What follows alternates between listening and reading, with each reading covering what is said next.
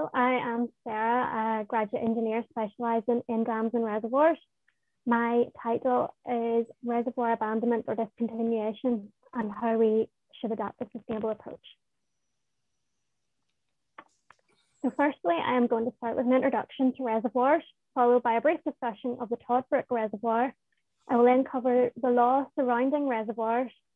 I will then define discontinuation and abandonment. And then there will be some discussion of the main aspects under the 3 pillars of sustainability before drawing some conclusions. The majority of reservoirs in Northern Ireland were constructed over 100 years ago. These reservoirs were built for a variety of purposes, including flood control, water supply, industrial purposes, or to provide an area for recreation. Reservoirs are barriers which are built across a river, causing it to store raw water above the natural ground level.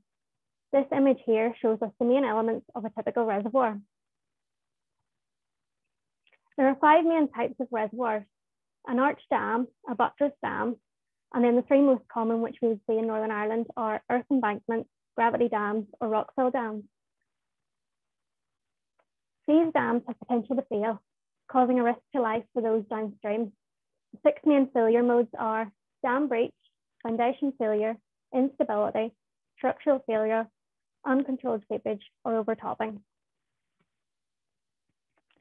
In 2019, the spillway erosion at the Toddbrook Reservoir surrounded great media attention and brought dam safety to the forefront. The earth embankment contains 300 million gallons of water. Heavy rainfall in the area caused the reservoir water level to rise and water to flow over the auxiliary spillway, which you can see in the bottom image. The spillway then began to fail and become eroded. The main concern here would be that the spillway failure would have allowed water to seep through to the embankment and compromise the dam core. If this were to happen, it is highly likely that there would have been a dam breach situation.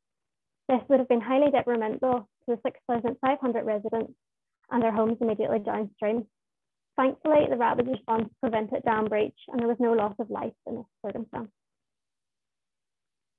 To date, there have been no fatalities associated with dam failures in Northern Ireland. Sadly, the same cannot be said for England, Scotland, and Wales. Due to the nature of risks associated with reservoirs, their level of required maintenance and supervision tends to be stipulated within the law. Across Great Britain, there has been legislation in place to ensure reservoir safety since 1930. In England, the Reservoirs Act 1975 is a law which currently applies to any reservoir with a storage capacity of greater than 25,000 cubic metres. It places a legal responsibility upon the reservoir manager to ensure the reservoir meets the recommended safety standards. Discussion is currently ongoing as to whether this threshold will be lowered to 10,000 cubic metres. Legislation in Scotland and Wales is very similar to the Reservoirs Act of 1975, but with a threshold capacity of 10,000 cubic metres. Here in Northern Ireland, there is no formal legislation on reservoir safety yet in place. The Reservoirs Act 1975 has generally been accepted as good practice by the majority of reservoir owners. However, forthcoming legislation in the form of the Reservoirs Act Northern Ireland 2015, when this legislation becomes fully enacted, all reservoirs in Northern Ireland with a capacity of greater than 10,000 cubic metres will be subject to a series of stringent inspections. In response to the forthcoming legislation, some small reservoir owners are considering discontinuation or abandonment of their reservoir in order to bring the capacity beyond its ambit. But what does discontinuance and abandonment actually mean? Well, this is how the terms are defined within the forthcoming legislation. Discontinuance, making the reservoir incapable of holding 10,000 cubic metres of water above the natural level of part of the surrounding land, i.e. reducing its capacity. And abandonment, making the reservoir incapable of filling with water above the natural level of any part of the surrounding land. So this means removing the reservoir fully and returning it to its natural river flow. It is vital that we adopt a sustainable approach when determining the future of any reservoir. Financial implications are often the greatest driver for the discontinuance or abandonment. The Reservoirs Act Northern Ireland 2015 enforces a legal responsibility to ensure reservoirs are regularly supervised and maintained. Reservoir owners will now be required under law to undertake Section 10 inspections. These are carried out once every 10 years by an all reservoirs panel engineer, and Section 12 statements, annual inspections carried out by their supervising engineer.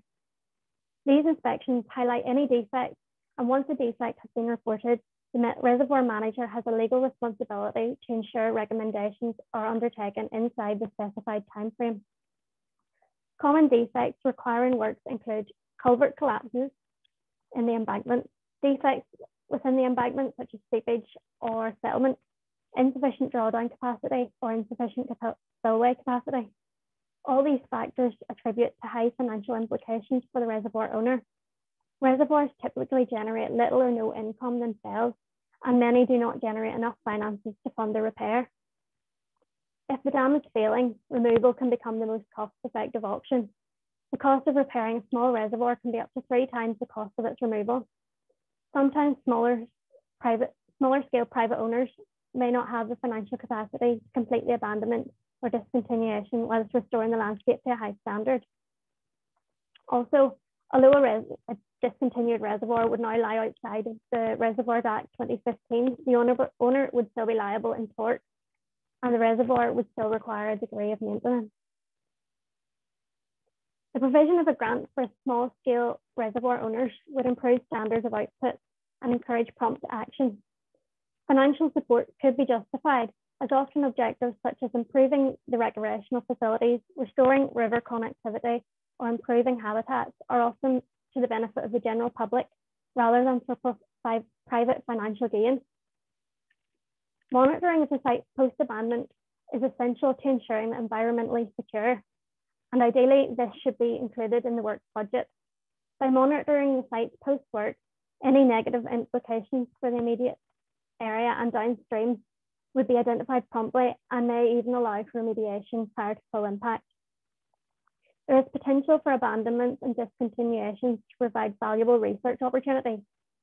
For this to work effectively, a greater level of coordination is required between engineers and researchers to appreciate the true value of abandonment and discontinuation as field studies. Population expansion and increased urbanisation following the Second World War resulted in increasing pressures on reservoir owners to provide open access to reservoirs. Since then, reservoirs have become a place where people travel to escape and enjoy nature. Many reservoirs feature a public right-of-way, often this is along the dam crest. We would expect to see adverse public reaction to the construction of a new dam. The same is also true for the discontinuance of an existing dam. Discontinuation may temporarily decrease its visual appeal, particularly along any shallow shorelines where the reservoir bed may become exposed.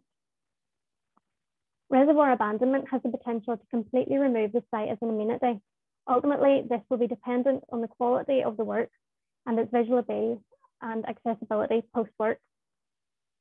With time, nature will tend to soften any disturbance caused by such engineering work, but consideration must be taken over how the site will be left for future generations. And finally, social. Discontinuance or abandonment in Northern Ireland will require approval from both planning and environmental authorities. As is often the case with controversial projects, this becomes the main opportunity for public representation in the form of the planning application. Opposition to a reservoir's discontinuance can come from a range of sources, and it is unlikely that they would have much regard for the owner's economic motives.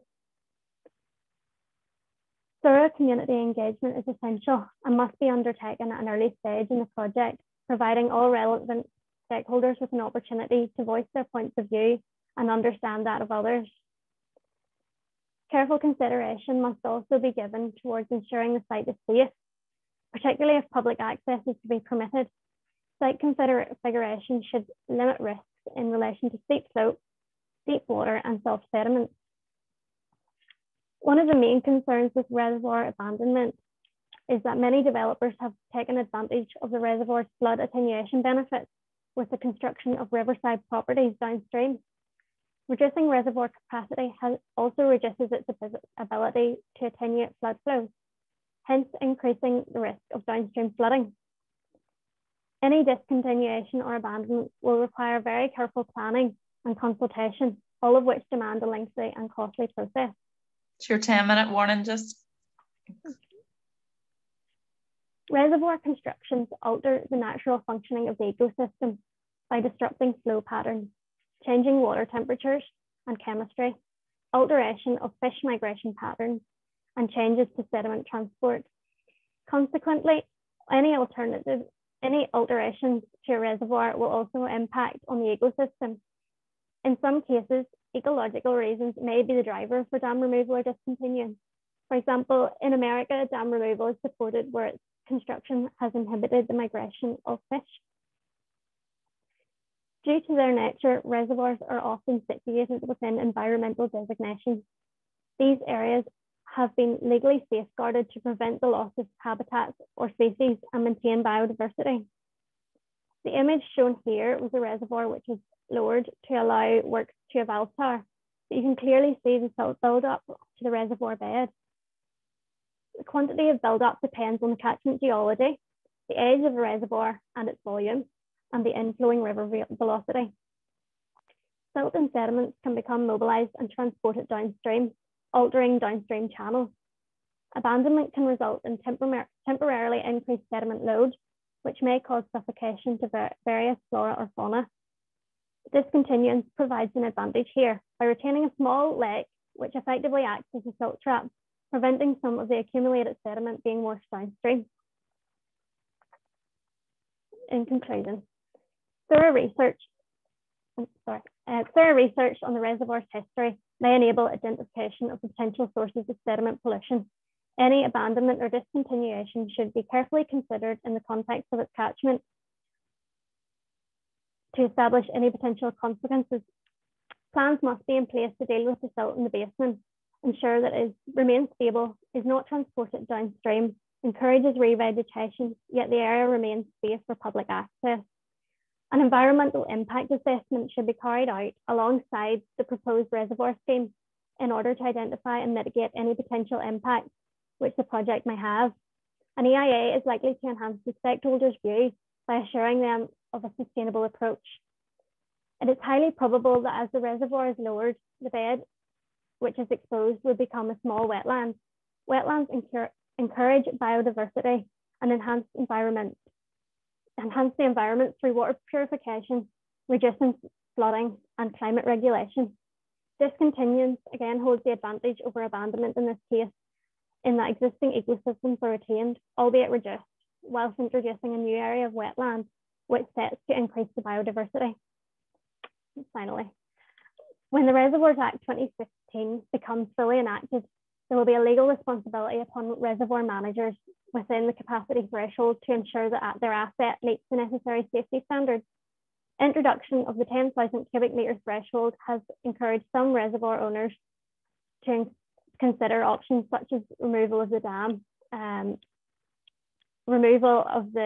from the ambit of the law by abandonment or discontinuation. The future of any reservoir must be decided within the confines of sustainability. 1. Financial implications are often the greatest driver. However, to complete this in a sustainable manner also requires substantial financial output, which many private reservoir owners simply cannot afford. The provision of a grant has potential to ensure that a sustainable option has been adopted. 2. As with any project, it is vitally important that stakeholder engagement is carried out as early as possible. Seeking the viewpoints of all stakeholders is essential to ensuring that the resulting site meets the needs of all appropriate parties. And thirdly, an EIA should be carried out alongside any decisions surrounding reservoirs' future. Not only will this enhance the perception of the stakeholders, but will also encourage an environmentally sustainable approach through all aspects of the project. Thank you for taking the time to listen to me today, and look forward to your questions from the panel. Very good, Sarah. Thank you very much. That's a really, really good presentation. So I'm going to start with Warren, if you want to start the ball rolling with questions. Okay. Sarah, thank you very much. I actually met up with Orla and Robert earlier to look at questions we could ask you, and I think you've covered most of them. So I can imagine the other two are sitting floundering, thinking of what they're going to ask you now. But I was going to ask you about flood risk management, because as you say, there's a certain amount of balancing and attenuation that we get from reservoirs at the moment. And it probably almost ties back into the funding mechanism. Is, would you see this as a mechanism to potentially get funding for the reservoir owners to continue providing that flood mitigation? Or do you think it's something that perhaps when we look at flooding downstream of reservoirs, we should just discount the balancing effect of the reservoirs? I think you should incorporate both aspects. So I think obviously it's a very important aspect of the reservoir is the flood attenuation. It's a flood attenuation capacity. So it's obviously very important for those downstream. It was probably part of the warrant that would it would warrant a grant. So yeah, alongside obviously the other reasons such as encouraging use of the area as a recreational facility. No. Sarah, thank you very much. No, that's great. Thank you. Orla, you're up. Yeah. Okay, thank you. And thank you, Sarah, for your presentation. I find it very interesting. And I suppose my question maybe leads on a bit from Warren's, where you mentioned there's obviously been discussion on the provision of a grant, and given generally the economic situation that reservoir owners may be in and the social and environmental benefits that there are from reservoirs, what is your view on the provision of grants and what benefits do you think this would bring? So first of all, I think I mentioned in my presentation that the majority of benefits that we get from some of these small scale reservoirs are not to the benefit, firstly and foremost of the reservoir owner. It's more of the local community, such as their recreational facilities or providing flood attenuation or encouraging the wildlife aspect. So I think it could be justified in that the reservoir owners themselves are not directly benefiting from either discontinuation or abandonment. Thank you very much. And Robert. Hi Sarah, that was a great presentation, so well done. So my question for you is, what measures should be put in place to ensure public health and safety when considering a reservoir for discontinuance? So health and safety in terms of the site following the work? Well, you'd mentioned during discontinuance there could be quite a lot of silt left, Yeah. And a high level of silt. So is there certain health and safety measures that you should be considering? Yeah. So in terms of the silt, I think it would be very important to liaise with environmental specialists first of all, and how we deal with that silt. So whether we can adapt the area and have certain areas of the site that is not public access to allow it to grow over a period of time, or whether we can fully remove the silt from the area and deal with it another way and dispose of it properly. So yeah. Okay, thank you. Thank you. Okay, that's you, Sarah. Thank you very much. So Matthew, if you want to, Sarah, if you want to unshare your screen, and then Matthew, you start sharing your screen, I'll go through that. So next up we have Matthew Buchanan. Matthew works as a project scientist and hydrologist within RPS, Flood Risk and Water Environment team. Matt's focus is primarily on statistical and flood hydrology and its application across a range of projects in the water industry, including water quality and traditional flood risk projects. So Matthew joined RPS as a graduate after graduating from Queen's University in 2018. Matthew's presentation tonight will be on developing a hydrological assessment toolkit for NFM techniques, a case study of the Upper Garnock in Scotland. So Matthew, if you want to share your screen fully there, your sort of your notes are sitting there, your display settings. Let's see.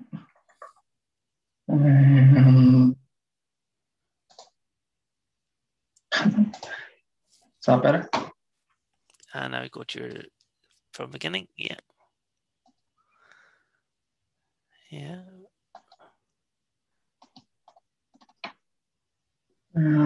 Sorry. That's okay. Just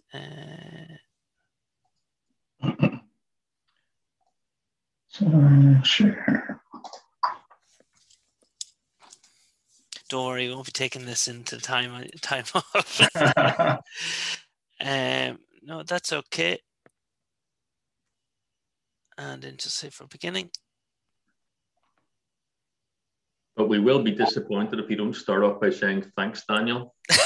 Yeah. In a very enthusiastic sort of way. Sorry. No, you're okay. It's okay. Take your time. It's all right. Just when you as an open question, do I need to share the PowerPoint or the screen? No. Probably best to share the screen. Share screen. Yeah, and then when you change, you just change your just share your screen there. We'll talk you through. It's just that you had your notes on it, so we'll just switch your. So click from beginning. Yeah. And then your display settings over to your top left. And then swap presenters to you, and that's you. Right. So you're happy enough? I think so. That's all sorted now. Yeah. That's good. No, you're quite all right. Don't worry. Technological ignorance. Yeah. No, you're all right. Anyway, take a couple of seconds, and we'll then we can go at your own pace. All right? Yeah, that's grand. Yeah, so not disappointed. So thanks a lot for that, Daniel. Might be a bit of a giveaway that was the first line. So yeah, as Dan had mentioned there, my presentation is going to talk you through some of the work I've been involved in the emerging ways of hydrological analysis and the assessment of NFM techniques at a catchment scale, with a particular focus on the Upper Garnock catchment in Scotland. So right from the outset, especially given the wide and varied audience of the CIWEM calls, with maybe some people not directly involved in flood risk and hydrological assessments, I think it's important to discuss really what do we mean by NFM and natural flood management. So in its simplest form, natural flood management and NFM is the use and implementation of natural processes and materials to help reduce flood risk. And in some cases, coastal flood risk and erosion. And it's really in this natural way that NFM can be thought of as a soft engineering approach that can really supplement our traditional hard engineering options, the traditional options that we have. So if we look at the slide here on the left, we have four main categories, which is your land and soil management.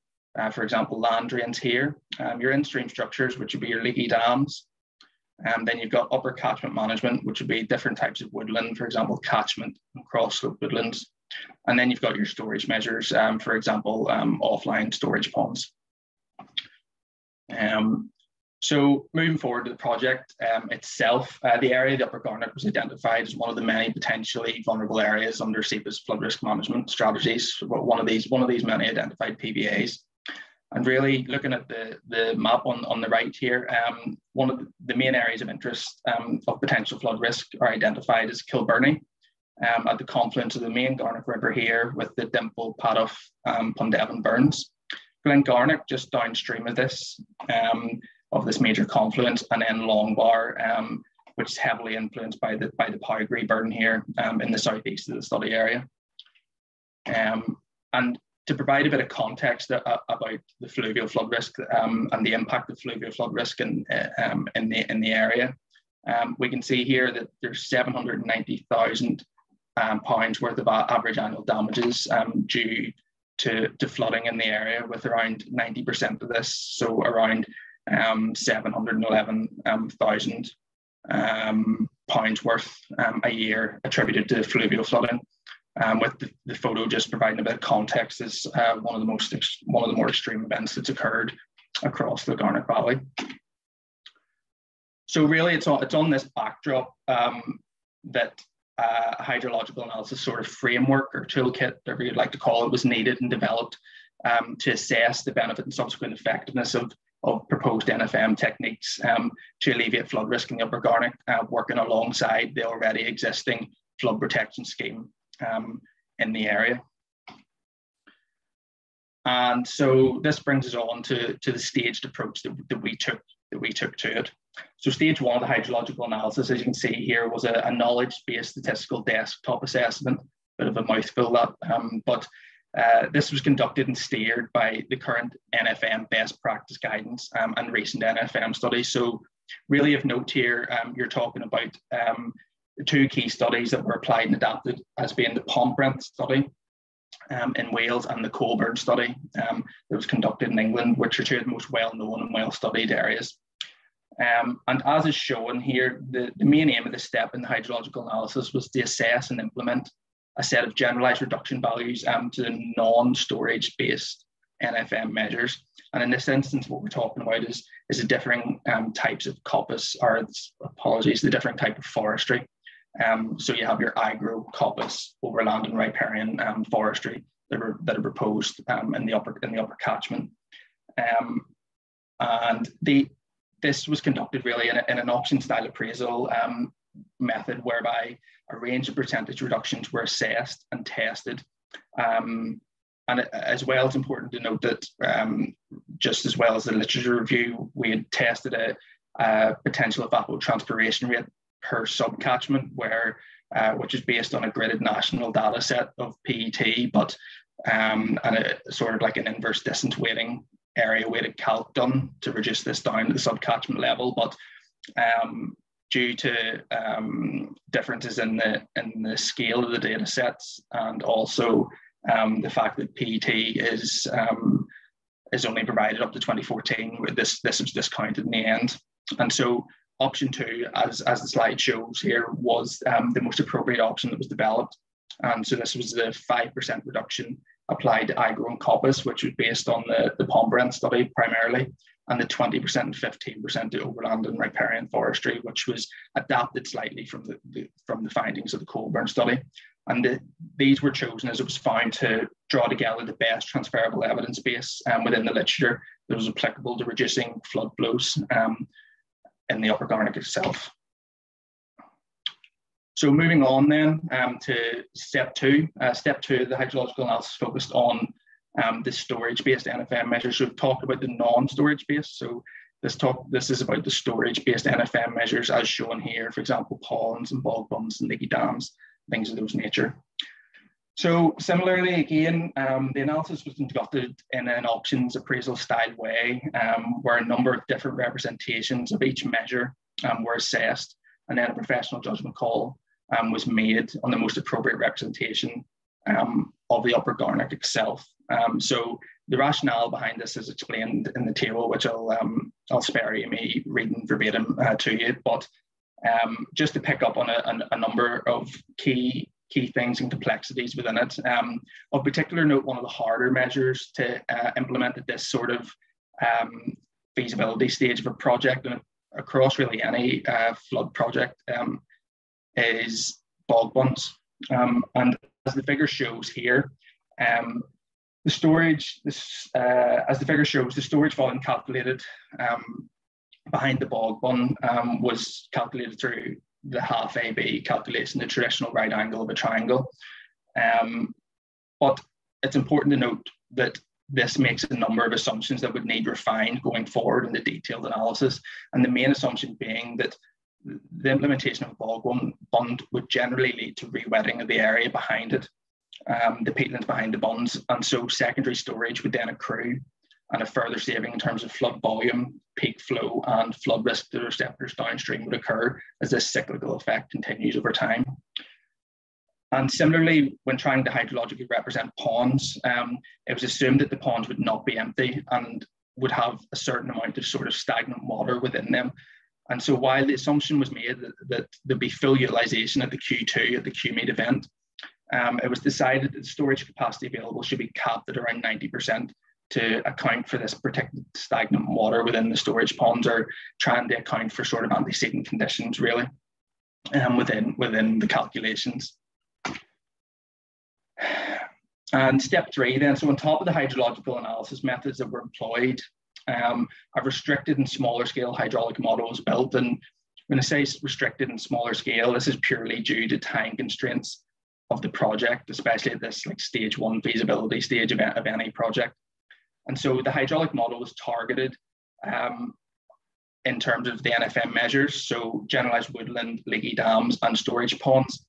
And it was targeted at 3 key areas of the catchment that the 5-meter LiDAR covered. So this was including the long bar area, just in the southeast.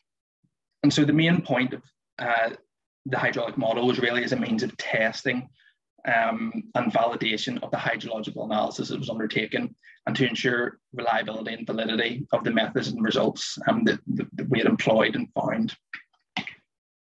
So really the main question is, does it have the potential to work? Does the analysis framework provide sufficient and accurate representations of how it would appear on the ground? And does the analysis show a benefit and effectiveness in terms of the actual implementation of NFM in the Upper Garnock to reduce flood flows? So to help us answer that question, this is quite a heavy slide, so I'll try and break it down. The figure above shows the summary of the potential NFM effectiveness in terms of attenuating and reducing flood flows in the area across a range of return periods from the Q2 to the Q200 and also into the Q200 plus climate change. So really, there are a few key take-home results from this. Number 1 is the implementation of the proposed NFM measures lead to a reduction in peak flows by as much as 21% at the QMeet or the Q2. So this is particularly important around certain flood sensitive areas within the Upper Garnock study. Again, for example, this confluence at Kilburney and also at the Powgry Burn seen at Longbar. The hydrological analysis also shows an effect of diminishing returns in terms of the NFM effectiveness to attenuating and reducing flood flows, which is important, and this is expected, and it's really due to the finite storage capacity of certain measures, and then the increased flood flow capacity that you see in a hydrograph of a more extreme event. But then it's also important that while we see this slight reduction in benefit, there's still an overall net effectiveness in reducing peak flood flows by as much as 8% by the Q200. So from 21% at the Q2, there's still a net effectiveness by the Q200 of 8%. And then finally in the analysis, it also suggests a trend that the less steep catchments of the study area, for example, in and around Kilburney, there is a significantly more potential to reduce peak flood flows with NFM measures. And really that can be attributed to the natural fact that the less steep catchments can provide more potential to create larger storage features rather than the steeper sloped, more rocky, bare-faced upper catchment. And so hydraulic validation is accepted, and important to note that the hydraulic model is simplified and restricted in terms of its complexity of the 2D build, as I'd mentioned before. For example, the representation of the storage ponds and the in-stream structures like leaky dams. But despite this simplistic nature of it and the noted drawbacks, the hydraulic model still shows a general good level of agreement with the trends and analysis of the hydrological assessment across the 3 comparable areas. And as such, based on the results, the 2D model has served its purpose in validating and allowing a degree of certainty to exist within the hydrological analysis framework and assessment undertaken. And so as I begin to wrap up, another question that emerges from the study is the importance of NFM moving forward in the water industry and the ability to effectively analyse the potential impacts of NFM in an accurate and cost-effective and timely manner, ever more important in a consultancy setting. So really this practical analysis framework or toolkit facilitates a robust level of analysis that is really commensurate to the typical effectiveness and benefit that NFM schemes may be able to achieve. So it really represents the best chance of proving the effectiveness of these measures such that they can be brought forward to full detailed analysis and design as part of an integral, sustainable and adaptable flood risk management solution. And so I think a nice way to tie this all back to the CIWEM Northern Ireland's theme of the year, water and environment adapting to change. You see the range of interventions that are possible in any schemes. So traditional flood risk engineering approaches are adapting and changing within the industry. And this study illustrates perfectly the most practical manner to test the feasibility of NFM measures to be used in order to supplement the conventional hard engineering flood schemes that are traditionally in place. And it's in this sense the project supports the changing idea within both the technical community and in the legislative documents that there's an increased understanding that NFM can complement these traditional hard engineering solutions, and that hard and soft engineering should no longer be considered mutually exclusive. But really what the study highlights or tries to highlight is the NFM is a good tool to work with the environment in a natural and sustainable way, especially at the lower, more frequent term periods, and in conjunction with hard engineering approach for the more extreme events. And hopefully really what the study highlights is that there's a change and a natural movement to a more integrated approach to flood risk management to produce more holistic, sustainable flood risk management strategies for areas considered at risk. And so really with that, I'd just like to thank you for my time and welcome any questions from the judges. Thanks. That's really, really good, Matthew. Thank you very much. I suppose our three judges, we see Orla. Do you want to go first this time? Yeah, thank you very much, and thank you for another very good presentation. I do obviously have an interest in natural flood management myself, working in the area that I do. So I suppose one of the questions I'd like to put and ask you is sort of what monitoring, sort of management and maintaining of natural flood management is there to ensure that their effectiveness is not slowly eroded away, given the lifespan generally of flood risk structures and flood risk mitigation schemes? Do you take it, are you getting a post-implementation? Like yeah, what type of... if we're using flood risk, natural flood risk management with local landowners, how do we ensure that the options that we're putting forward are maintained in the long term over our 25, 50 year, whatever the design lives of our schemes are? Yeah, that's a hard question, really. I suppose a number of ways.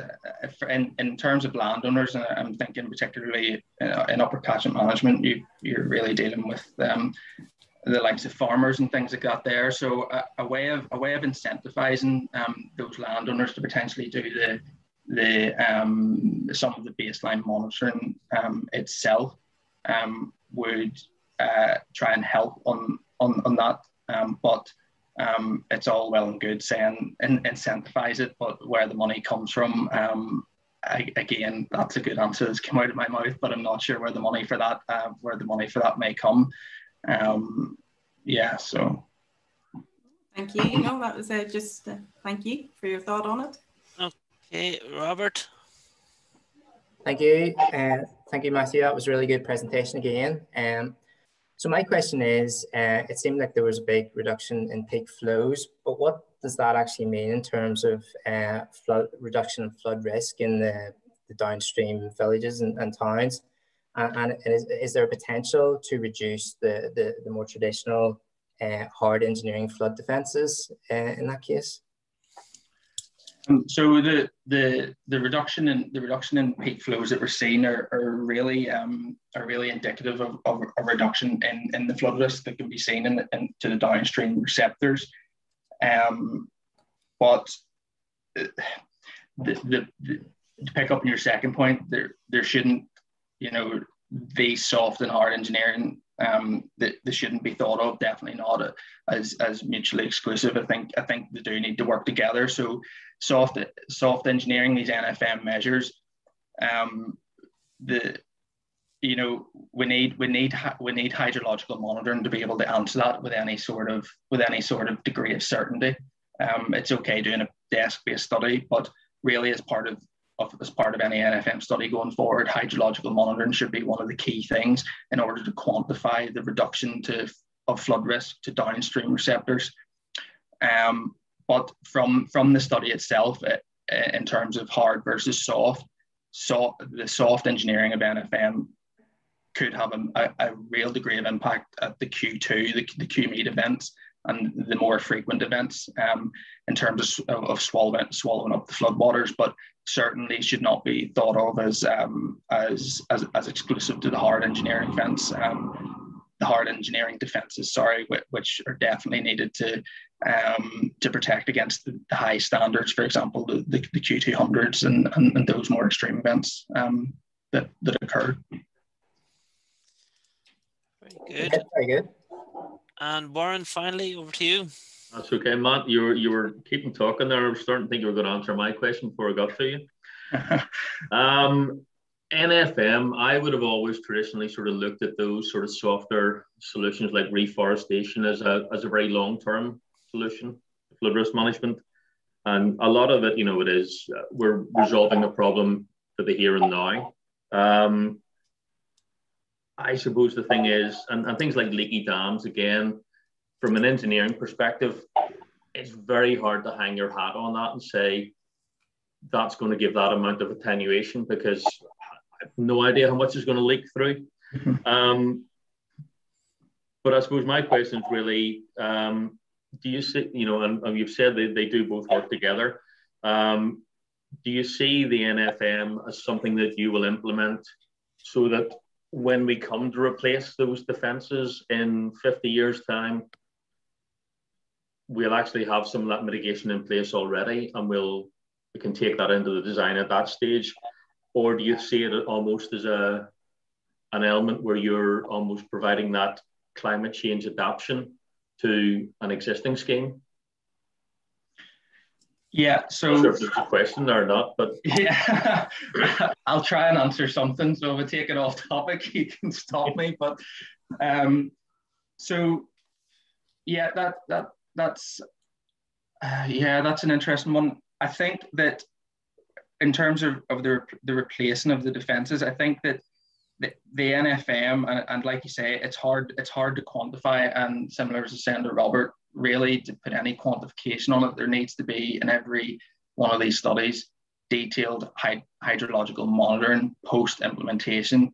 And at that stage, we may have something where you can say, oh, we have now implemented NFM for X number of years. The data suggests X reduction at the downstream end in terms of flood risk. So we may be able to reduce the cost and potentially reduce the design standard of the hard engineering defence schemes when they're being rehabilitated or going forward to new defence schemes. But at the minute, where things stand, as you were saying, in the literature base and in the study itself, they should be considered as a way of potentially mitigating against the increasing amount of water seen due to climate change.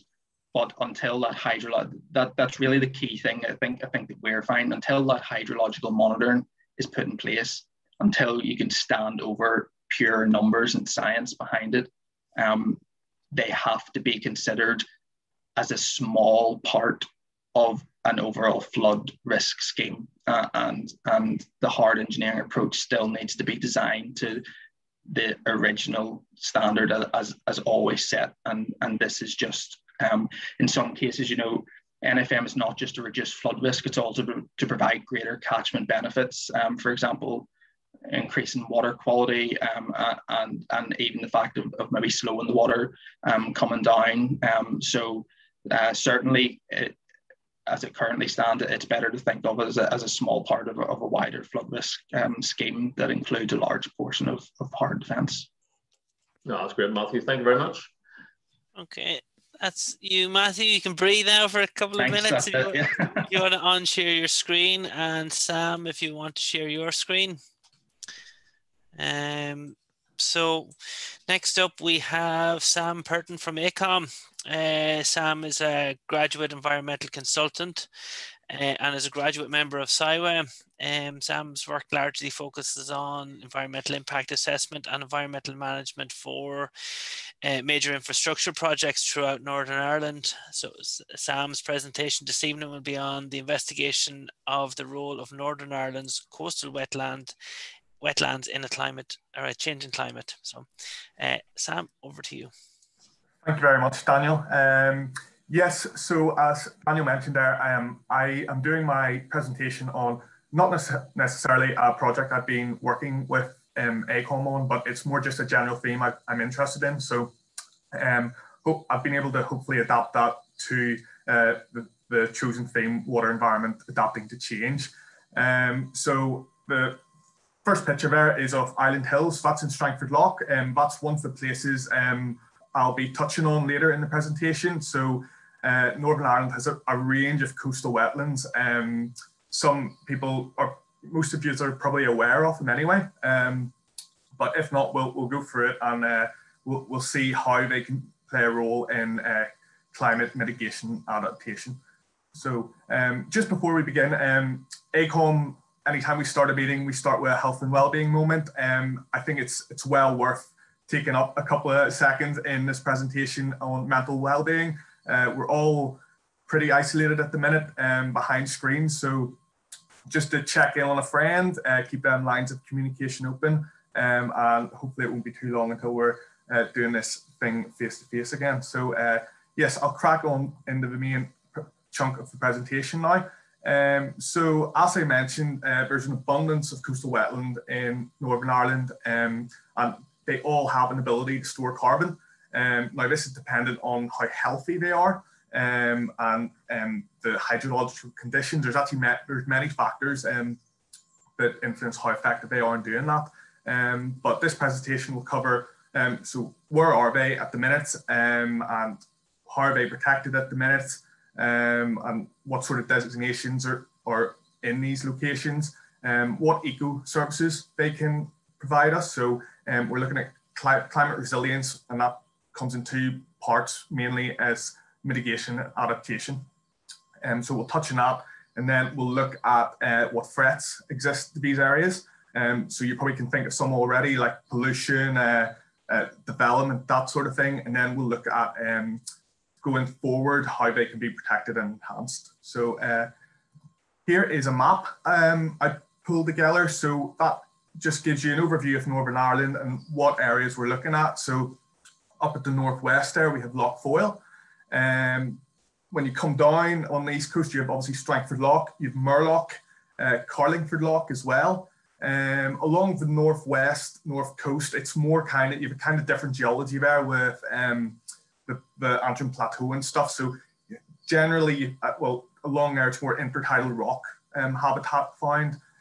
Whereas what we're really looking at is coastal salt marsh and mudflats. So yeah, so Strangford Lough, Carlingford Lough, Lough Foyle. We also have saline lagoons. So that sort of habitat we'll be looking at this afternoon.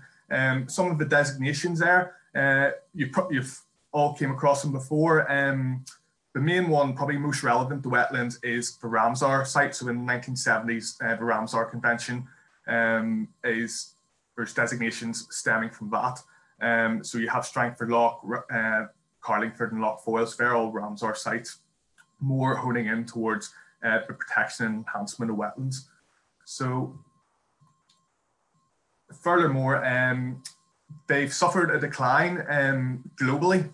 So reading up on articles in literature, it's obvious during the Industrial Revolution these areas got hit hard.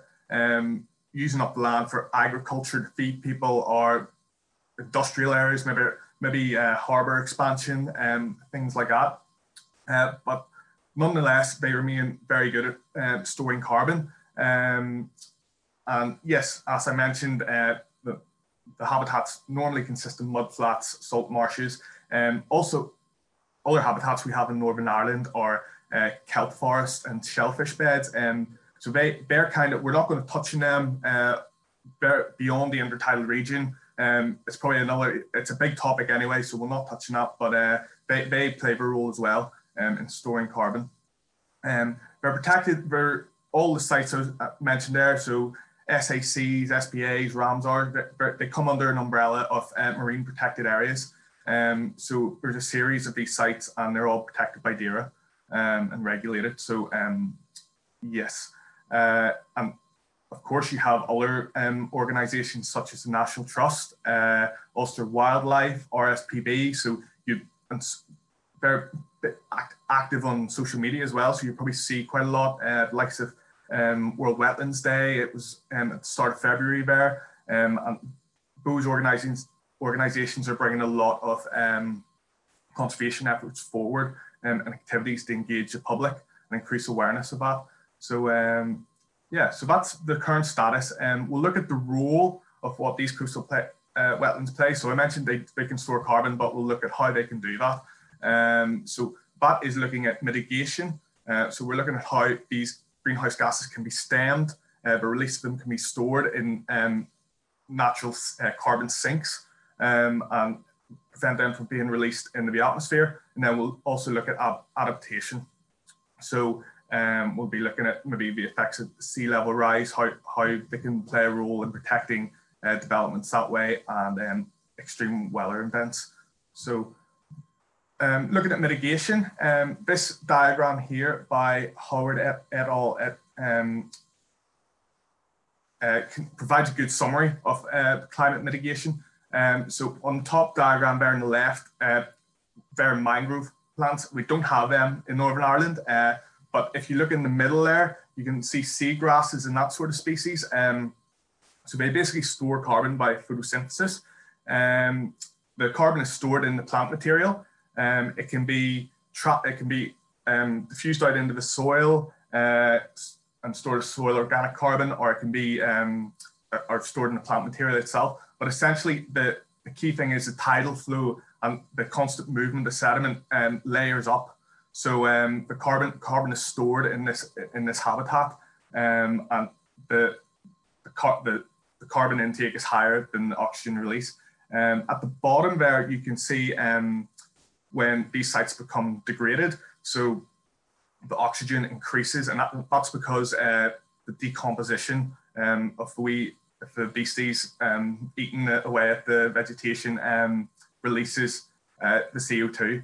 So that is why it's so important to look after these sites. And you can also notice there there's a dip, also indicates the vegetation plays an important role of holding the sediment together with the root systems. So without that, the sediment can be released. And yeah, so that is a brief touch on climate mitigation and how the coastal wetlands can play a part there. Looking at adaptation, we're improvement in water quality. So these areas can provide a natural filter.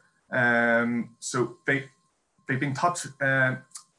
NI Water and there's schemes inland using fresh water systems for wastewater management, using artificial wetlands. So there's been projects there, and they're a natural service. So they can regulate water quality pretty well. They can also protect from flooding. So they essentially act as giant sponges. That's not a very technical term, but it's a really good way to explain how it works. They also protect from coastal erosion by dissipating and absorbing energy from waves. So the likes of Strangford Lough and sites like that, maybe not as relevant for coastal erosion, but there will be areas, especially with the changing climate around the UK and such, where that could become useful. And finally, fish and wildlife habitat. So these sites are unique. They are designated for the wintering birds that visit and the unique habitat they have. And it's the last we have as well. So they provide a good habitat for those species, and the likes of the brink geese there, they're about to pack up their bags at Strangford Lough, but there are winter visitors, and that sort of those species have enough pressure anyway, never mind the changing climate. So to protect their habitat is pretty important for us and future generations. So just to look at the threats to these sites. So human disturbance and reclamation for development. From what I've read, the UK, it's not a biggest issue now. Now the Industrial Revolution is over, but it's very noticeable in developing countries. So when the land's reclaimed, the habitat's removed, and the function is removed. 10-minute warning, Sam, thanks. Thanks, Louise. But the function of storing carbon is removed, so that is lost. Alteration of coastal processes as well, particularly tidal flow. So they rely on tidal flow to supplement the sediment movement. So that could be an issue, and structures. So any structures being put in will need to be assessed. But there's also been studies that suggest that tidal structures can construct coastal wetlands by changing the flow. So it can work two ways, and essentially it's a site specific. Each area will be different depending on the conditions. Finally, pollution. So whether that's industrial or maybe it's from transport, marine transport, oil spills, or diffuse pollution from upper freshwater catchments heading down to estuaries. There's issues there. So that's a photo of an upwater pollution event, and any wetland at the estuary will feel the effects of that. So it's important for that to be managed. And on coastal wetland enhancement, so there's four main findings I found on my study that I thought were important going forward. So the continued protection, continued regulation. So any planning applications or anything, these sites will have to be considered, whether that's EIA or HRA processes, and they'll need to be considered in any planning application. So I think it's important that these sites will need, any protection is reviewed and make sure the needs of the sites are addressed in any legislation or guidelines.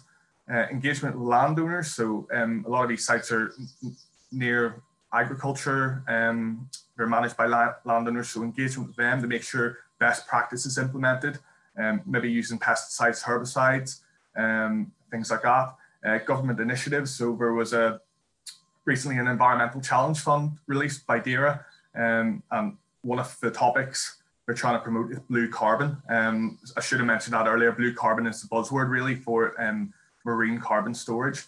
So it'll be interesting to see what comes from that, and it's a sign that initiatives are being put in place. And finally, public knowledge. I think people need to understand these sites are important. I'm sure a lot of people have been out walking around them the last year. So maybe just to understand how they can influence our world going forward, it'll benefit that and make people see the value in them. So yeah, just to wrap up, it's obvious that these sites play a key role in climate resilience, mitigation and adaptation. Threats exist, but so do opportunities. So the likes of the Environment Challenge Fund released by DERA, things like that are good. Ulster Wildlife have also started a citizen science NI Shore program. So it gets people thinking and being able to spot things from having no knowledge maybe on the subject beforehand. And then, yeah, improve awareness of the coastal wetland value. So that's, I think for me, that's the most important thing. And that is me. Thank you very much.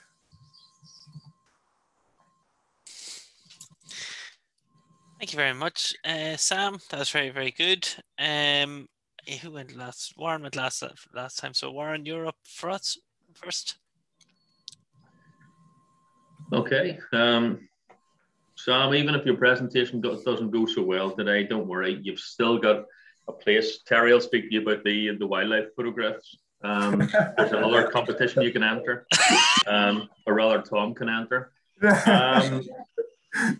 I suppose from an engineering perspective, I'm sort of looking at this and thinking one of the big issues is to do with coastal squeeze, where sites can't migrate inland.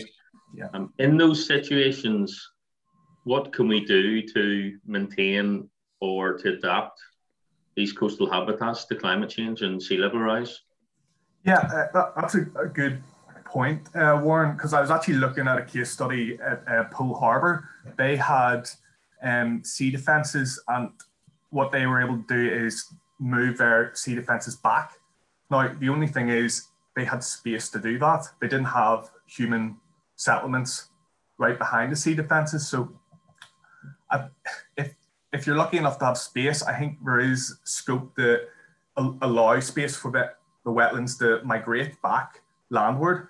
Where you have human settlement, I'm not sure. I was trying to find studies or anything like that, but as yet I haven't been able to find any solutions to that, because obviously human development will take the priority there. Well, that's it. I think that's the thing. It's, there will be situations where there are suitable options, and yeah, we should take them. Yeah. So no, that's great. Thank you very much, Sam. Thank you, Mark. I think Orla's up next. Orla, yeah. Yeah. Hi, thank you. Thanks for your presentation again. Find it really interesting. And this was actually had a question that probably leads a bit on now from Warren's as well in relation to climate change and carbon and such. Is there any understanding sort of within the United Kingdom, the UK, as to how much of carbon sink the coastal wetlands are in comparison to, say, some of our other carbon stores like woodlands or such? I haven't been able to find any studies UK Pacific, but globally a lot of researchers have said they're more effective. I don't know. I don't know I can't give you a tonnage in that, how much carbon is compared, but I think for the space that they take up, I think is far less, and their effectiveness is higher. I don't know what researcher who stated that, but I can find that out. Thank you. Okay, and Robert, finally to yourself. Thanks, Daniel. Thanks, Sam. Yeah, really good presentation again, Sam. Well done. So I was more interested in what the public can do to help maintain and look after our local coastal wetlands. And you mentioned at the end there the Shore NI program, and I found that really interesting. That I think you said that members of the public could do basically citizen science basically. So what sort of things would they be asked to look at, and how do you think that program could be effectively rolled out to get the most out of it? Yeah, I haven't signed up with Reservoir, but I assume it's more it's mapping coastal habitats to note what is there, and it means if there's a log of what is there, you can tell maybe in a few years what's changing. And if there's any existing surveys, you can compare that as a baseline. So, and I think it is good if they're trained to see simple things or just to say what there is. It's quite a good tool. And the amount of people at the minute visiting these areas and taking an interest as well, I would say you get a good demand or an uptake on doing that. So I think.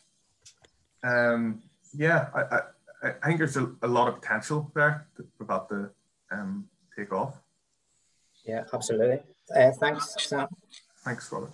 Thank you, Sam. That's you done now, and that was a really important point you made at the start about checking in with a friend, particularly now during these times. But hopefully there's light at the end of the tunnel. I think Arlene is starting to lift some of the restrictions. So Over to you now, Alistair Kenny. Last but certainly not least, we have Alistair from Atkins. Alistair is an assistant clean water modeller and began employment with Atkins in 2017 after graduating from Newcastle University with a master's in hydrogeology and water management. So since joining Atkins, Alistair, through his role as part of the asset planning and solutions team, has gained experience in a wide range of projects such as model builds, network capacity assessments, and low pressure studies, developing the skills in hydraulic modeling, field test planning, and coordination and data analysis. Alistair's paper tonight is titled "The Impact of COVID-19 on the Water Sector." So Alistair, when you're ready, over to you. That's perfect. Can you? Thank you very much, Daniel. Can you see my slides okay? I can, yeah. It looks good. Perfect. You're good to go. Great. Thanks very much. Hello, everyone. Good afternoon. I am going to introduce my paper today by a short presentation, which is the impact of COVID-19 on the water sector. So a brief introduction. Obviously, over the course of the last year, the impact of COVID-19 has had an impact on everyone's lives and has had a significant impact on the water sector. This presentation will hopefully highlight just how important a resource water is. So the presentation is split up into 5 different sections. We have the initial impacts that COVID-19 has had on the water sector, the environmental impact that has been seen, the financial impact, water demand impact, and then future considerations to take forward.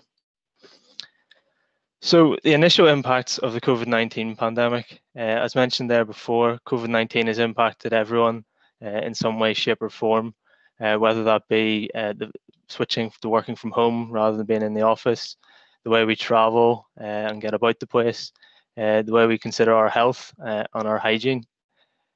Water plays a critical role in slowing the spread of the disease.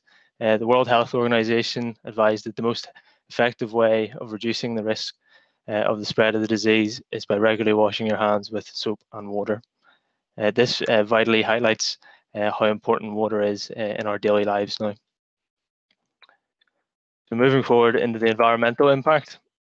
The environmental impact that has been seen in the water industry there's been an increase in energy demands, with water companies seeing an increase in more usage of water. The increase in energy demands has been driven up as well to ensure that assets are kept operationally working and that networks are working as efficiently as possible. Greenhouse gas emissions have also been reduced, as we've seen in the news, due to local and national lockdowns. We've seen a decrease in carbon emissions from cars and transport. This has also been seen slightly in the water industry as well, with a reduction in emissions. Disposal of PPE, personal protective equipment, as part of everyone's daily life now. We use a mask for going to the shops and then near enough anytime we're out and about. Irresponsible disposal of PPE with regards to disposable gloves and masks has been seen in the water sector, with these being found in watercourses, rivers, and even water treatment works, which has just highlighted another major environmental impact the water companies are having to deal with. As seen there in the photo there with wet wipes, there's also been an increase in sewer blockages. This has been seen in most water companies throughout the UK, with an increase in demand or domestic usage and water usage. There's been an increase in the amount of people being at home and potentially disposing of wet wipes down the toilet or grease and oil down their sinks, which has led to massive fatbergs and wet wipes blockages, which has increased the environmental responsibility of water companies to try and remove these to ensure that sewers are working to the best of their ability. Moving forward with a few more environmental impacts then as well. So in certain buildings, due to the major switch in working from home, we've seen a lot of buildings and offices and city centres have been left empty over the last year and a bit. This has led to issues perhaps with obviously water not being used in these buildings, with discoloration being seen in water, after when water turned on again in the offices again, Legionella that builds up in pipes from not being used for long periods of time, and then perhaps sometimes there's even smell issues as well, which happen, and other water quality issues that happens because of this. As mentioned before, then with the increase in usage of water, it puts an increased stress on the water network, which has led to potential increases in leakage overall in the water network. This is maybe especially seen in the winter months when leaks and bursts are more likely to occur. And as mentioned above there, with empty buildings and no one about, it's sometimes been harder to spot these leaks and identify where the major leaks are coming from. Other things like leaky toilets and things like that in unused buildings have also led to an increase in leakage. As well, with the increased amount of clean water that we use, there's an increased amount of wastewater that then needs treated.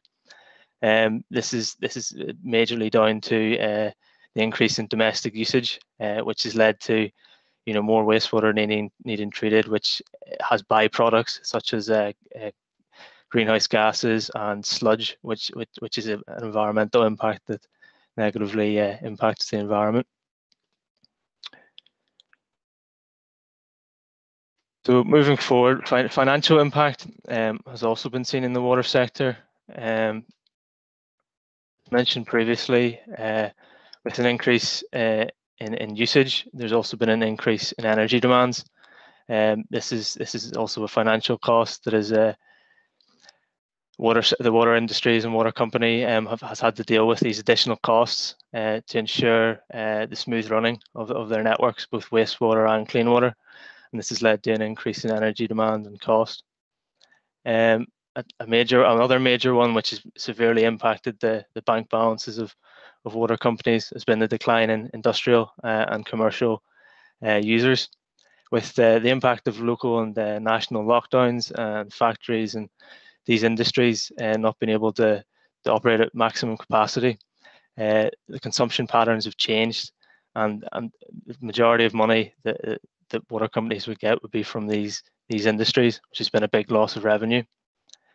With the increase in domestic usage, householders, customers, the influence of metering has also been highlighted, with not all household users being metered or billed for their usage of water. This has led to the speculation that in the future there may be an impact of this. Will there be tariff adjustments, or will there be an increase in the amount billed to householders for using water if there is an increase in their usage over time? At the start of the pandemic as well, there was quite a big shortage in supply of PPE, personal protective equipment. This was also seen by the water sector as well as a whole, trying to obtain this equipment for their workers. They undertake essential work in their industry. It was harder to obtain, and obviously increased costs led to this being a financial impact that was seen. Another impact then of COVID was the increased costs due to testing wastewater. Studies have shown that COVID-19 can be transported through water by fecal matter that goes into the toilet and then hence goes into the wastewater network. The increased costs of this have been down to more regular testing of the wastewater treatment works and more time intensive, with more people having to do this work to test for COVID in the water. Another major financial loss for the water industry has been delays to major capital projects. Obviously, with restrictions and everything in place, a lot of construction work was put on hold for a good couple of months, and social distancing guidelines in place and the amount of people that could be on site, etc., was highlighted, and this put a delay on quite a few capital projects. With this as well, there's maybe a shift towards the emphasis on operational and emergency work on the water networks and clean and wastewater that was prioritised over these major capital projects in the short term, just to make sure that the network as it is could work as best as it could under the current setting without these major projects in place. Another major consideration that probably wasn't in any employer's mind was the impact of workers having to isolate due to maybe contracting the virus, or even if they had to furlough workers as well, which is another financial constraint. Moving forward then as well, it's a consideration, the financial impact that may be needed from water companies is to consider if there's going to be a shift from people working from home or in the office, the overhead costs to keep these offices open with a cut in revenue that has been seen because of the COVID-19 pandemic. Thanks, Louise. So moving on, the water demand impact.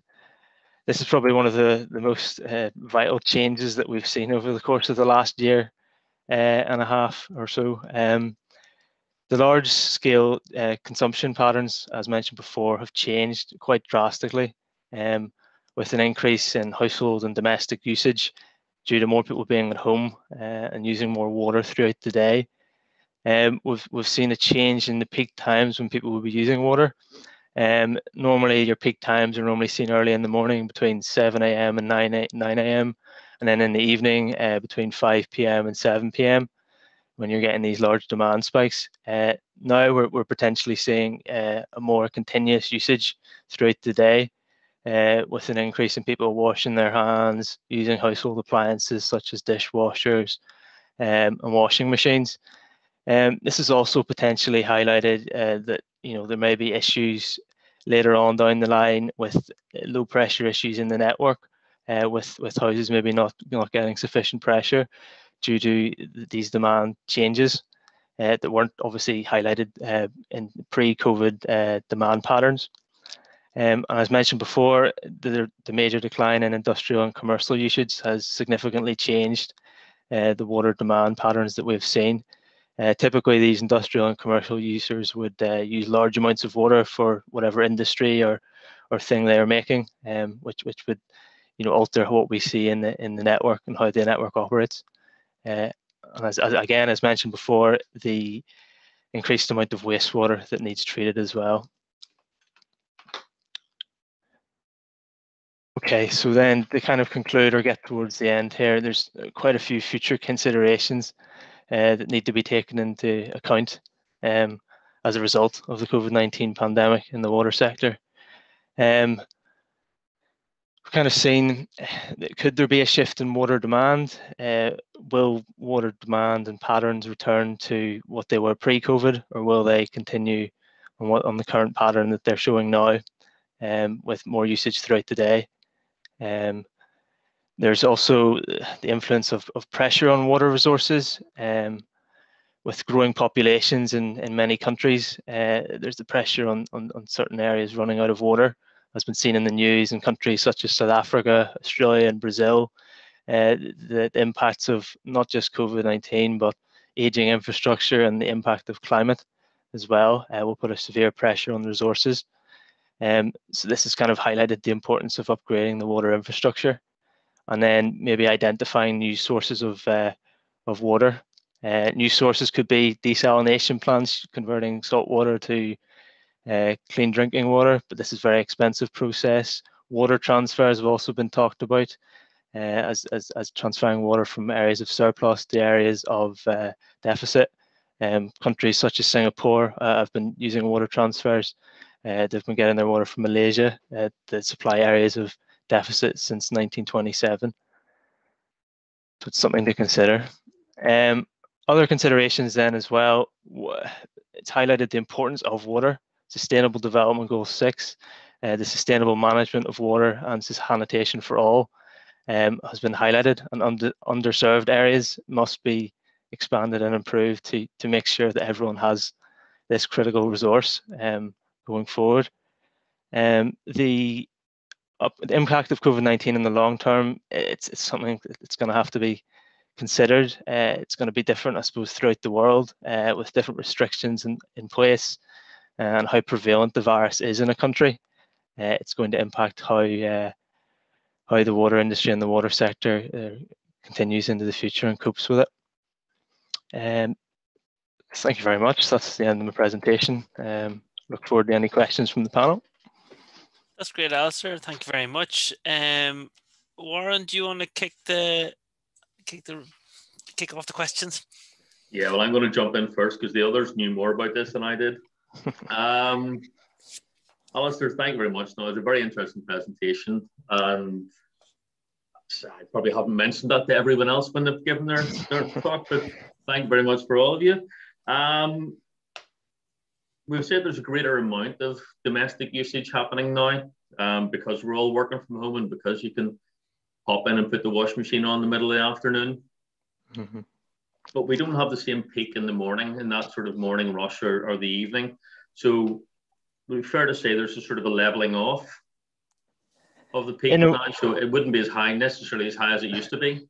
It's not as high as it used to be at those peak times that we'd see. And obviously with people maybe going back to working in offices and stuff, you may see a slight peak, but it's not going to be as great as what it was.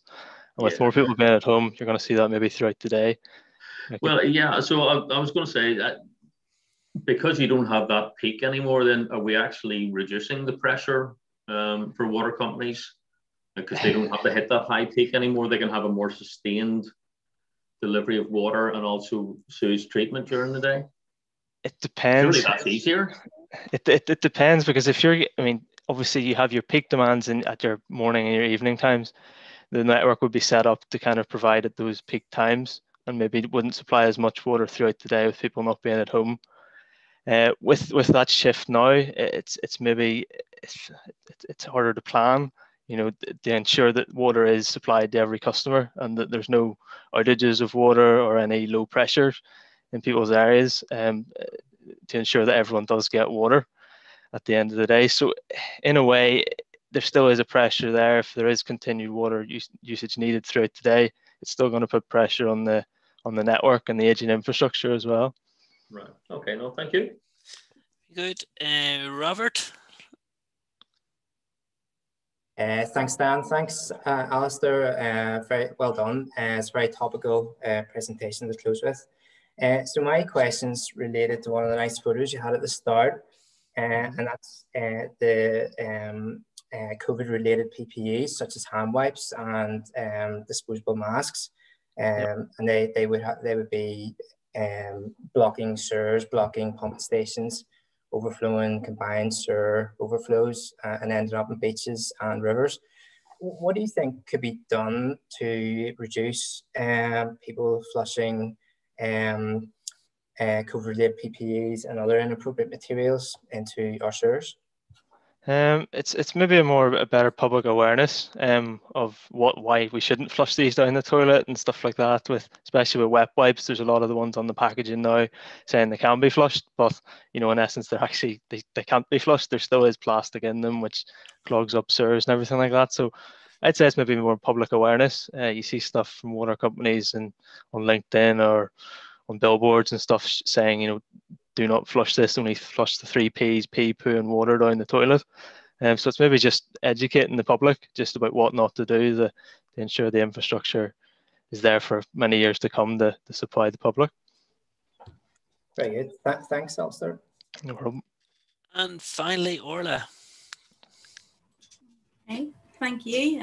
Again, thank you very much for your presentation. I think the question I had probably, again, maybe slightly similar as well to that from Robert. Obviously, COVID and the situation we're in has highlighted a number of issues that water sector has been dealing with for a number of years around the sustainable use of water and around the disposal of inappropriate materials. And with then long term, I don't think we're going to be out of this COVID working situation anytime soon, and it's going to affect our lives for the long term. There is an important messaging on consumer responsibility.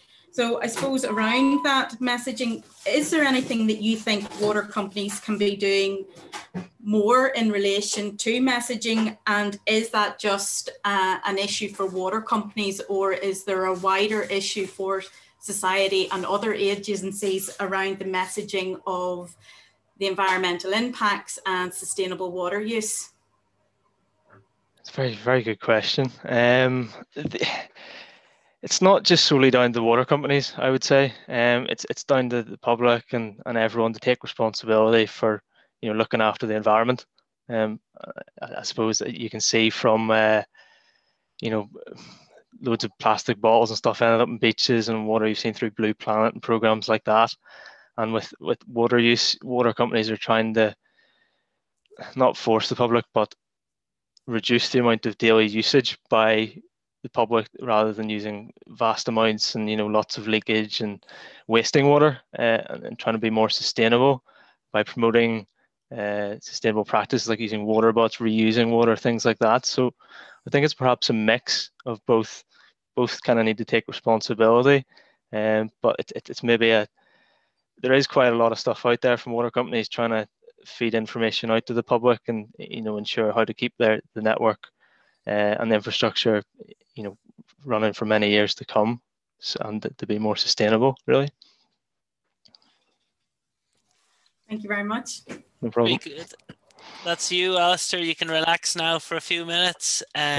So that concludes all of our presentations. Our judges, I believe, are going to sneak off to a secret Teams call and discuss the winner. And in the meantime, we have Terry Fuller join us to say a few words. I'm sure you all know him, but Terry Fuller is the Chief Executive of CIWEM, representing the community of over 10,000 experts on flooding, coastal change, water resources and management, the natural environment around the world.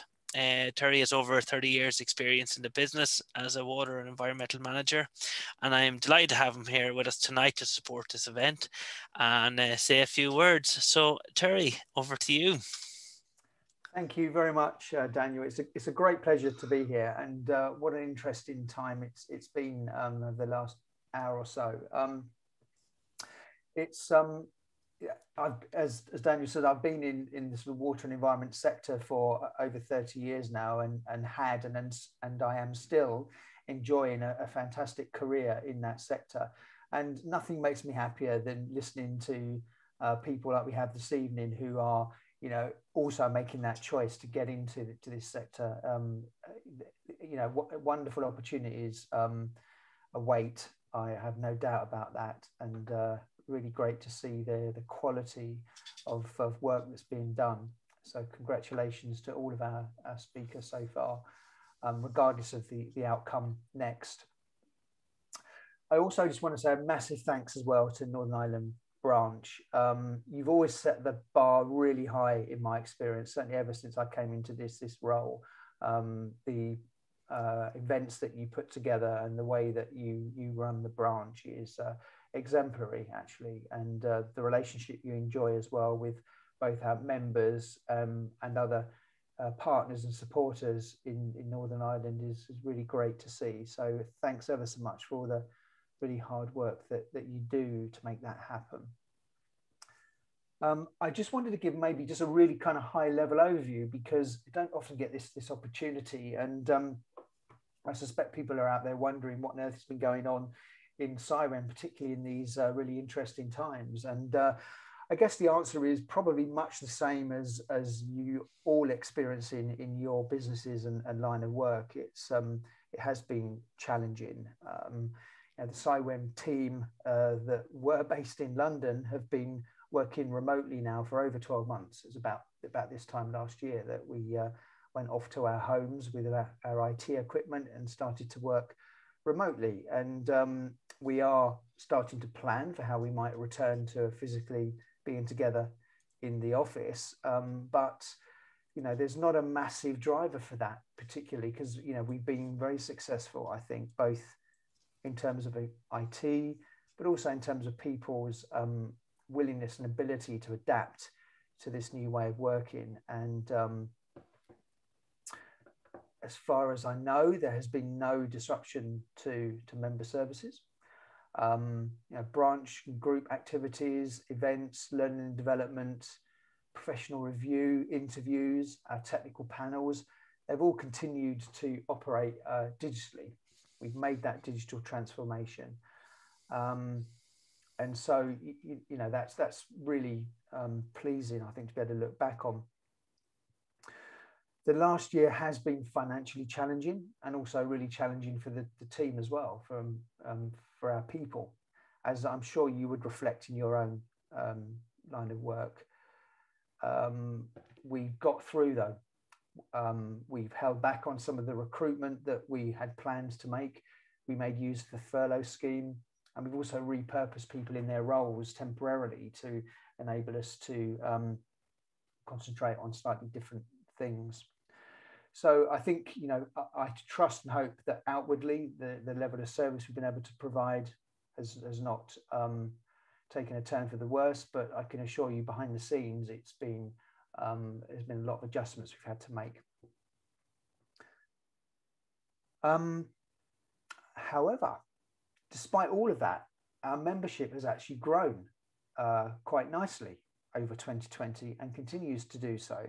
And also what's particularly pleasing as well is that the number of people coming through to us for professional review interview for various charterships and other registrations has grown.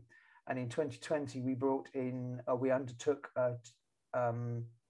237 professional review interviews during that 12 months. So that's really pleasing to see. And of course, all done digitally. So even if we get back to a world where people will have a physical interview, we have that capability now, and it enables us to do things globally much more readily as well. Just to finish off on this little sort of look back slightly, I have to say that the branches around CIWEM have been absolutely tremendous. Every branch has really got behind the digital transformation and sees the opportunities that it brings. And boy, does it bring opportunities. If we just look at the this year, year to date, our branches and groups will have hosted 22 events, delivering 27 hours of CPD by the end of March. And if you look at it in terms of attendance, in January and February alone, there have been 2,122 people registered for our events. Now, if you think back to the times of meeting in a local premises, a village hall, or whatever else it was that branches would meet in, that's unprecedented. And not only is it an impressive number, it's from people that are located in many countries around the world as well. So I think as branches going forward, we need to think about not just the geography that we sit in, but the ability to represent all the great things that are happening within that geography and represent them around the world. To be a curator, if you like, and a sharer of best practice all around the world. That's, I think, the future role one of the future role of our branches. So that's the past. Just quickly looking ahead to the current year, 2021, there's two significant things happening this year for CIWEM. The first one is that we have a corporate strategy, which lasts for 5 years, and it's in its last year. And so we are just starting on the process of rewriting that strategy. And that's been led by our trustee board with a team of supporters from the executive. And we are, as part of that planning process, we, as you would hope and expect, are really wanting to seek the input and ideas and thoughts across our whole membership.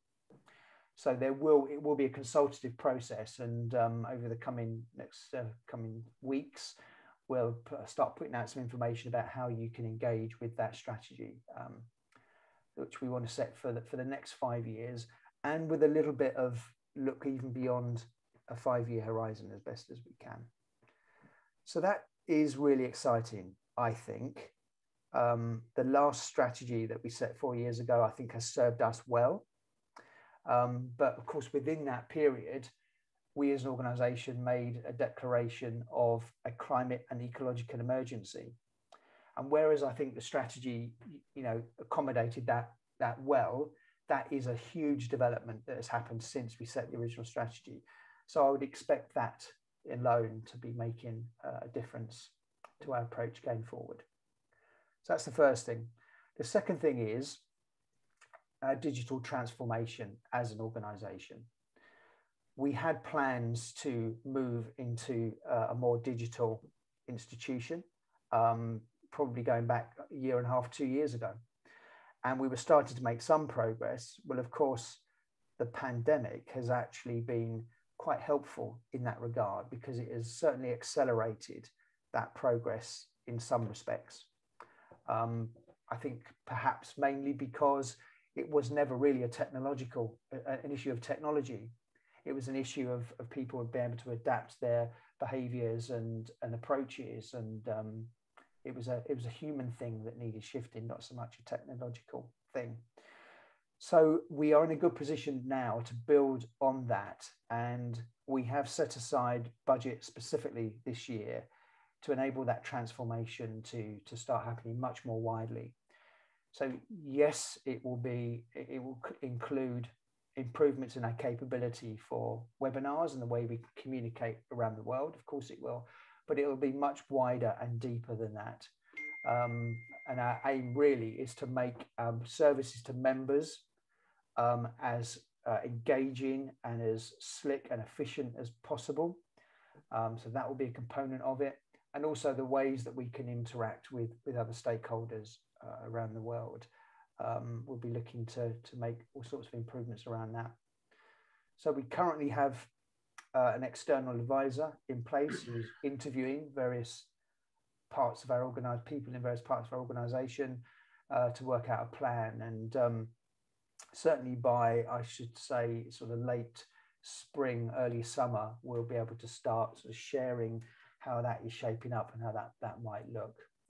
So I hope you're as excited about that as I am, because we may well be 126 years old as an institution, but we are certainly not stuck in any points back in history. We are very much looking at the CIWEM of the future and making sure we are contemporary.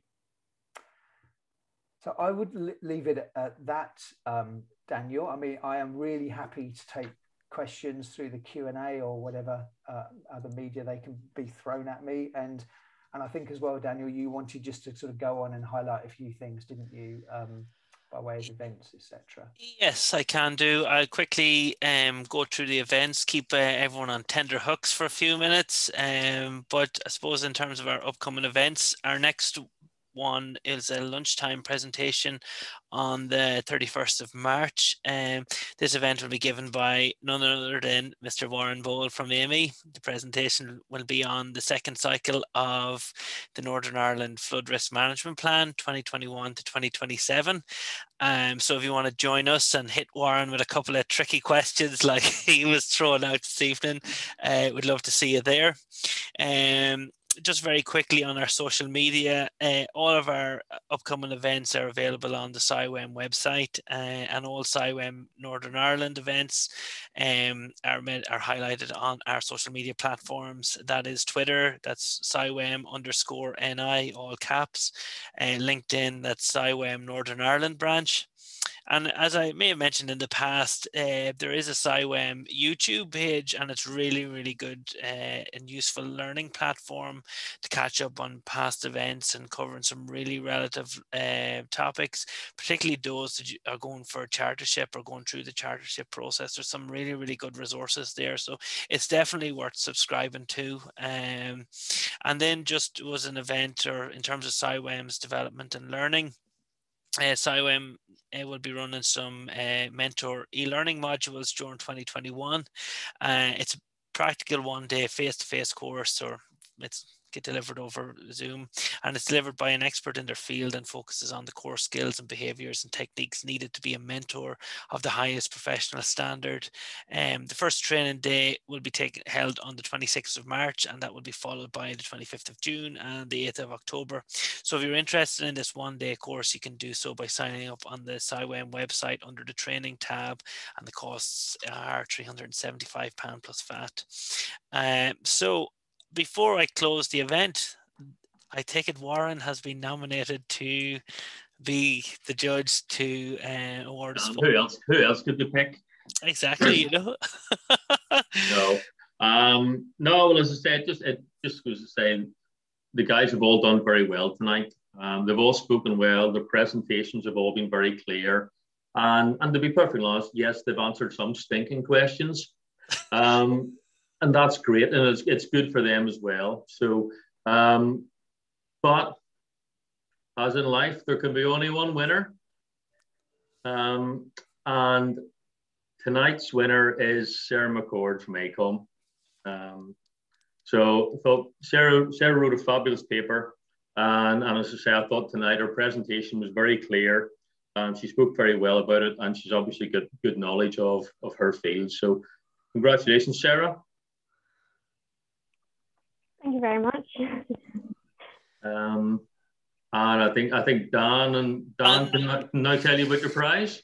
So the prize, the most important thing, in addition to all the experience you've got preparing a technical paper and presenting it to peers, there was a number of about 40 people on the call tonight, and that's probably the highest number that I can certainly remember. So the prize is £250, and that will be delivered into your bank account, not by the end of the day. This isn't the cash call on thing, but it will be sent over to you. But also, not only that, we appreciate that there is an awful lot of time goes into delivering a paper, preparing a paper, and rewriting and writing and preparing your presentation and whatnot. And a lot of that is done in your own time. So to all of our finalists, there will be, to the 3 runners up, if you like, £50 will be delivered into your bank account by close of play whenever we get that sorted. So we'll be in contact in the near future, and we'll get that sort of sent out to you. But just a note of thanks to you all, because it is a very big, a lot of work goes into preparing these presentations, as has been demonstrated on your papers and indeed on your presentations. And you know, it's definitely worthwhile. As I said previously, I've taken part in this event myself in the past, and I found just the learning experience of, you know, presenting to be absolutely very, very worthwhile. So well done to you all. And just to note that there was a huge number of applicants this year as well, so to narrow it down to the final 4 was very, very difficult. So to make it to this stage was very, very good. And even this year, because we're recording everything, in the past we were in Malone House or in the RPS offices before that, and normally there wasn't as big of an attendance as is worthy of it, but tonight there's been a big attendance, so there's a lot of things hanging on it. So well done to you all. And of course to Sarah, the winner of this year's new members papers competition. So before I close, I'm going to wrap it up because it's still light outside. I had to close the curtain because there was sun shining through my window. But on behalf of the CIWEM Northern Ireland branch, I'd like to give a big thank you to all our contestants, judges, and of course our branch secretary Louise McNamee for coordinating this event. A lot of work does go into this behind the scenes, and I'd also like to give a big note of thanks to Terry Fuller for joining us for this event. We know you're very, very busy. We're absolutely honoured to have you here tonight, and of course to Barbara Woods and the CIWEM team for coordinating this event and all CIWEM events. There's a lot going on. You just have to look at the CIWEM website and what all the upcoming events. So there's a lot of work going on in the background, a lot of conferences and webinars. And finally, I'd like to thank you all for joining us this evening to support the event and continuing to support all of our CIWEM Northern Ireland events and the wider CIWEM community events.